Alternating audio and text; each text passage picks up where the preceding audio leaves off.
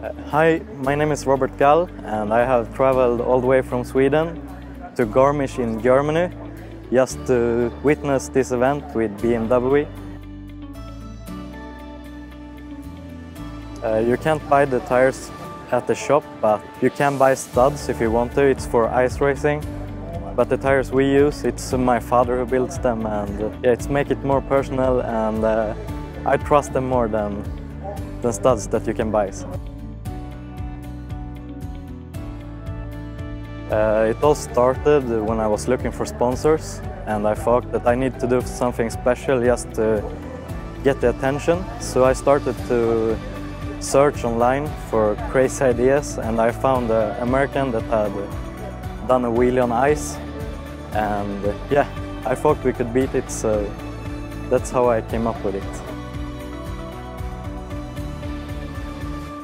So when I was young, my father rode motorcycles and he inspired me to do it as well. He imported pocket bikes to Sweden, and that's the way I started.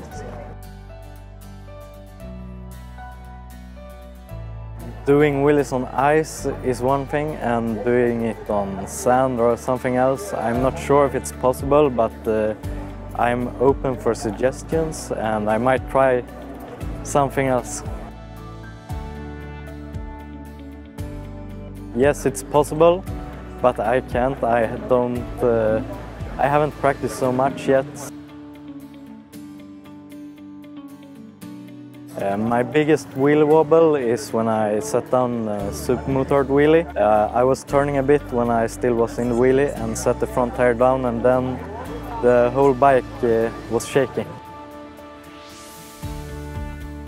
If I would have been a motorcycle, I probably would have been the XR, because it's fast but still stable, and it's an adventure to ride it, and that's what my life is like.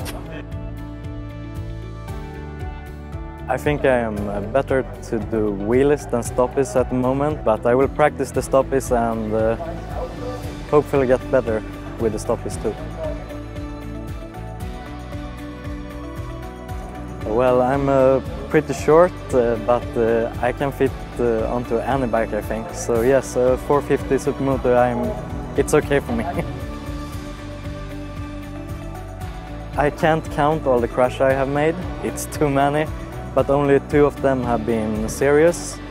And it have been on a racetrack, so still the ambulance have been fast to help me. We are planning some new challenges, but I can't let you know what it is yet. I think if you want to start riding, then you already feel it, so I can't tell you if you like it or not. You just have to try it, but I think you will like it. So my favorite bike is a double R because it's really fast and I have some great memories with it. While riding on the ice to break the Guinness World Record, I have never crashed, and if we try again, I hope I won't crash either. I don't have any special regrets. I just take every opportunity I get to make the best out of it. Yeah, no regrets. I started to ride pocket bikes when I was 5 years old and moved on to 1.5cc when I was 12. Yeah, as I have said before, my father have inspired me a lot. We are always having fun together, and yeah, when I was younger he was riding and all I could see was him, so yeah.